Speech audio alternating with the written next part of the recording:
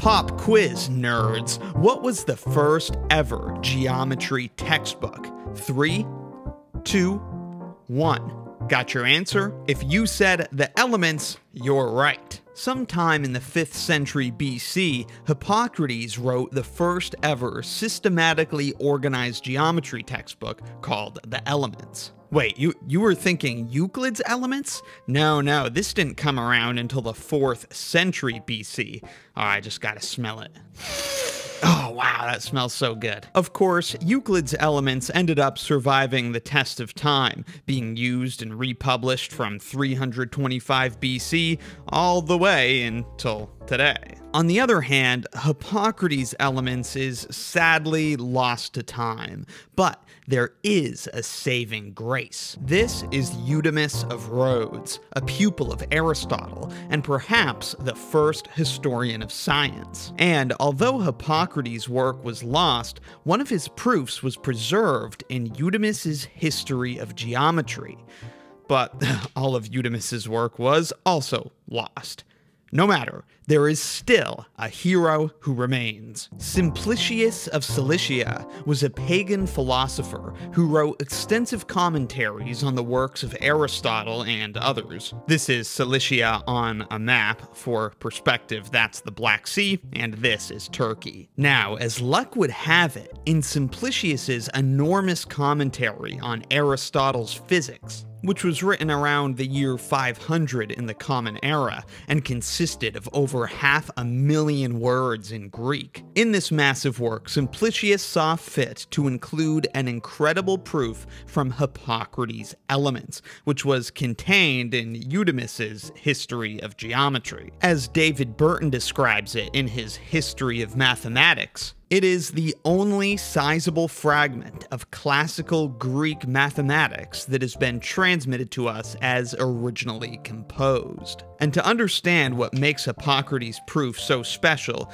you need to understand that finding the area of a curved figure is a difficult task. In general, finding the area of a region with a curved boundary is done using calculus. But you may have learned a thing or two about circles. Circles, we know, have an area of pi times the radius squared. And this was known long before the discovery of the calculus. The area of a circle was demonstrated by Archimedes in 250 BC. Given the simplicity of the circle and the incredible talent of Archimedes, nobody would blame you for thinking this was the first time someone had ever found the area of a non-rectilinear shape.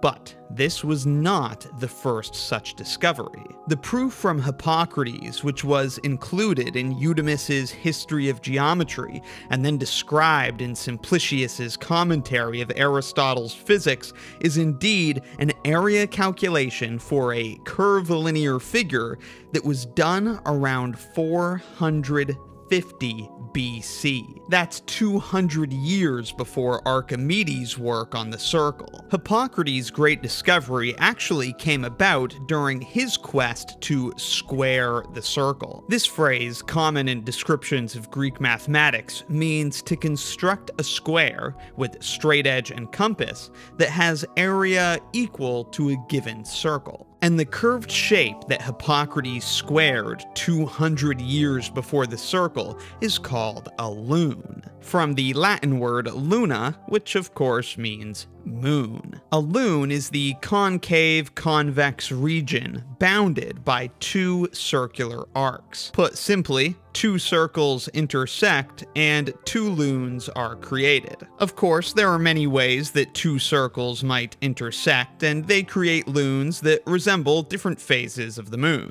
Here, this bigger circle cuts this lune from the smaller circle, and the smaller circle cuts this lune from the bigger circle. Remember, the lune is concave convex. It has an outward curve and an inward curve. This region in the middle is simply convex. It is not a lune. So how did Hippocrates find the area of one of these curved regions way back in 450 BC? Well, Hippocrates' argument doesn't begin with just any lune. Instead, he begins with an isosceles right triangle. With this triangle, Hippocrates considered two lunes simultaneously. First, he constructed this semicircle that circumscribes the right triangle. Then, on each leg of the isosceles right triangle, he constructed a semicircle. So now we have three semicircles. The semicircle whose diameter is the hypotenuse of this isosceles right triangle, and then the two semicircles whose diameters are those congruent legs of the right triangle. Of course, the big semicircle cuts both of the smaller semicircles, creating these two lunes. Now, to continue the argument, let's use the version that I printed with technology. First, we must ask this question: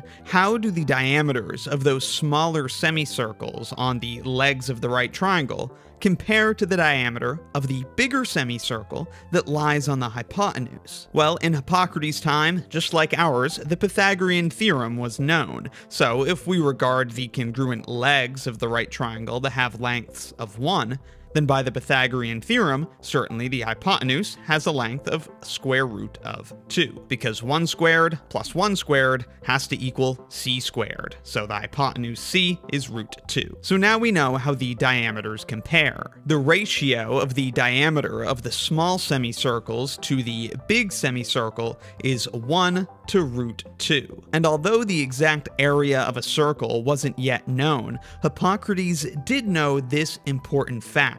If you square the ratio of the diameters of two circles, you will get the ratio of their areas. Now, of course, if we square this ratio of diameters, we're going to get 1 squared over root 2 squared, which of course is 1 over 2, or 1/2. So Hippocrates knew that for each of these smaller semicircles, its area was 1/2 that of the big semicircle. This means that the two small semicircles, which of course are congruent since they lie on equal sides of the right triangle, their two areas combined must equal the area of the larger semicircle, since each of the smaller is exactly 1/2 of the larger. Let's just label some of these regions now to complete the argument. We'll have L1 and L2 for Lune 1 and Lune 2. Then, for these two segments of the big semicircle that are cut by the isosceles right triangle,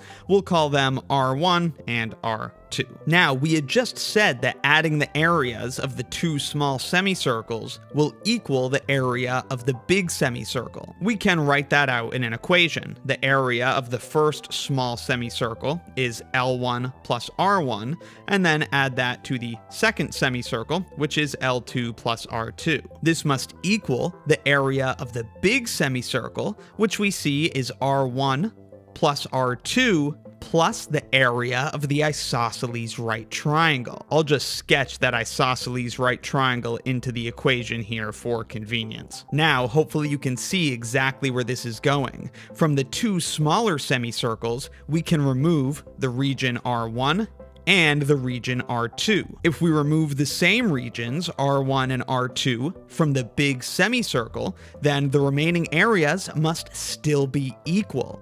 Namely, the combined areas of the first lune and the second lune must equal the area of that isosceles right triangle. The area of a triangle was also known in Hippocrates' time, so adding these two lunes together will produce an area of 1/2 base times height. The base is 1, the height is 1, so in this case it would just be 1/2. Of course, the two lunes are congruent, so each of these lunes must make up half of the total area, so we could say, for example, that the first lune and the second lune both have an area of 1/4. forth. And I hope you agree that is such a wonderful proof. Equating the areas of these two semicircles to the big semicircle, and then removing a common region to produce what remains just a triangle that must equal the area of the remaining lunes. Hippocrates had a phenomenal mind, but there is a pretty big detail we're missing.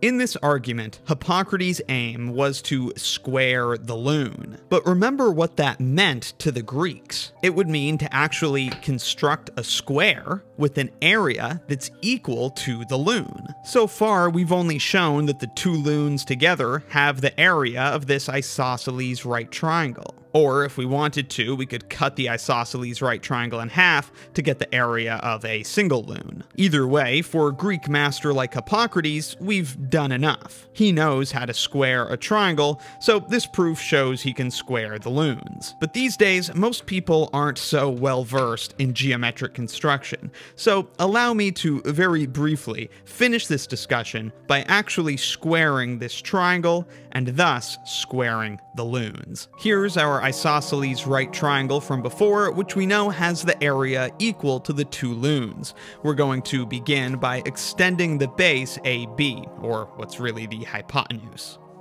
Next, we're going to drop a perpendicular from C down to that hypotenuse AB.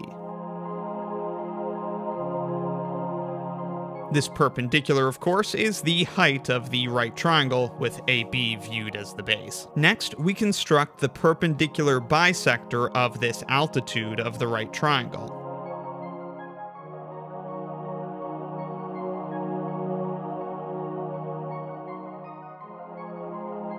We can now take half of the height on our compass because we've just bisected the altitude, and now we're going to mark half the height away from this point B on the extended segment AB, and we'll call this point we've marked off D.